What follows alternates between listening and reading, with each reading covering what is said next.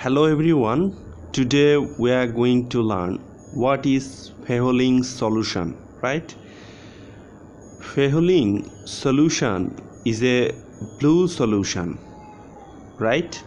And it is formed by mixing equal volumes of copper sulfate and alkaline solution of sodium, potassium tartarate solution, right? So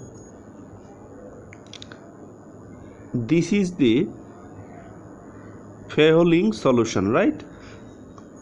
Copper sulfate, sodium hydroxide and sodium potassium tartarate, right?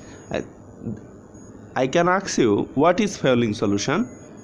Fehling solution is a blue solution formed by mixing equal volumes of copper sulfate solution and alkaline solution of sodium potassium tartarate solution. I hope it is clear to you what is Fehling solution, right? Well, now we'll understand how to prepare Fehling solution, right? Or Fehling solution preparation. You know that when copper sulfate, right? When you add copper sulfate to alkaline solution of sodium potassium tartarate, then at first copper sulfate will react with sodium hydroxide, right? And then we'll get this compound, right? This positive, you know that this sodium positive here, and here copper is positive. Copper is 2 plus and sodium is 1 plus. This copper will go with this hydroxide ion. You know that hydroxide ion is negative, so we'll get this product, copper hydroxide, right? And this positive will go to sulfate, that is sulfate is 2 minus, right? So we'll get sodium sulfate, right? And then this copper hydroxide will react with sodium potassium tartarate, right? And what will happen, you know that this sodium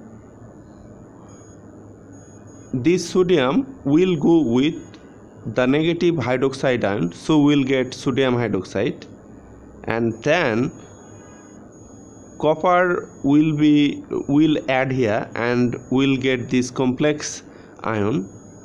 And you know that potassium is 1 plus, but here copper is 2 plus, right?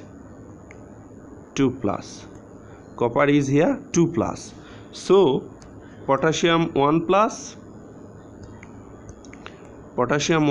and copper is 2 plus, so we have to take here 2, right? For overall search, I will show you it clearly. You know that this is tartaric acid, right? This is tartaric acid. Okay, 4 carbon here, 1 2 3 4, right? Every carbon will have hydroxyl ion in the middle, and this will have carboxylic group, right? So this is tartaric acid, right? And if you deduct one hydrogen from here, right, so we'll get minus. And if you deduct this hydrogen, well, I will do like this. Well, so you are getting 1 minus, right? You are getting 1 minus. So okay, let me draw first. Well,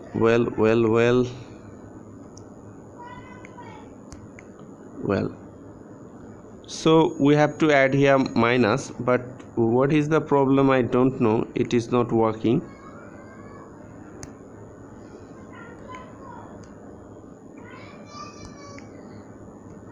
here now it is working, right? So we are getting here 1 minus 1 minus, and to neutralize this minus we have to add plus, right? 1 plus here, 1 plus here. Here copper is 2 plus, right? So this 2 minus will be neutralized by the 2 plus or copper. So this complex ion has 2 minus, right? And because this 2 minus is coming from the another molecule of ditartrate ion, right? Here from another molecule of ditartrate ion, right? So potassium ditartrate cuprate this is, right?